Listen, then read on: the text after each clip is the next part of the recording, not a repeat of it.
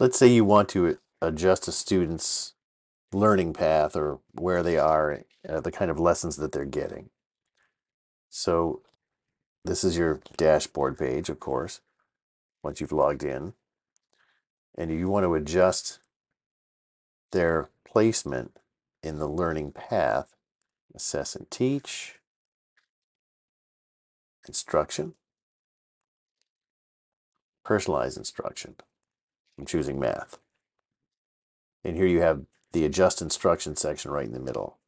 Now you can turn domains on and off. You can go right to that and click if you want to just have everybody practice number and operations. Just like you can turn off the other domains if you want. And you can do that for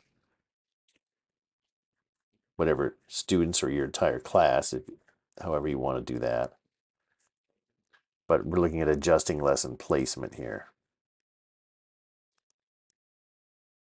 And click on this. Now you're adjusting the individual lesson path, and you're going to have to do this. You click a student, and you're going to click a domain and update the lesson path. And you have to do this differently for each domain because each student has their own learning path, and each student is going to have different places for different domains. So you can be early on grade level or mid grade level for different domains, or you can be in different grade levels for different domains for that matter. So it really has to be done by student, by domain. There's just no other way around it. That's what you have to do to have individualized instruction. So grade, I just want to look at my third grade students, say, and then I'm going to click on a few of them. Or you can only do one at a time. You can search for the student's name here. And I'm going to change Brian's lesson path. Now I'm going to choose, I can only choose one of these domains. So you can only adjust one domain at a time. So I'm going to change Brian's number and operations learning path. So up here it tells you the domain's on, so it hasn't been shut off, but either by iReady or by the teacher.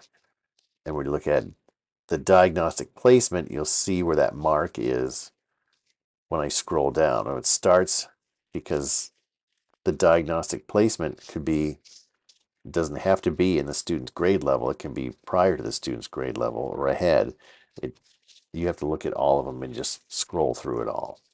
So the adjusted placement hasn't been set, but the diagnostic placement is grade 3. So I can just look at this grade column here and just skip down to see where the student is.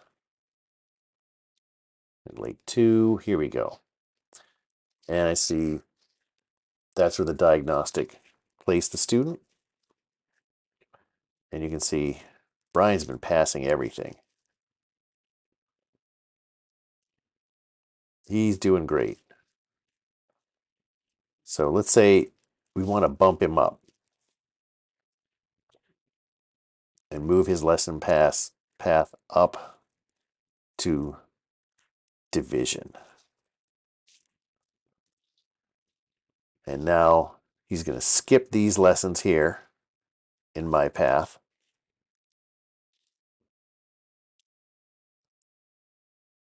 Because those ones he's already taken and passed. Now you can go back. You can also adjust students backwards if you want to assign foundation to fill in some learning gaps.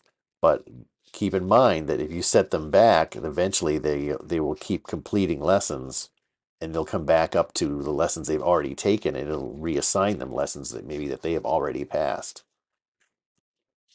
So you have to keep an eye on that if you move them back. So okay, divide whole numbers, and then here's just the confirmation, and I can just save that adjustment right here. And that's adjusting instruction.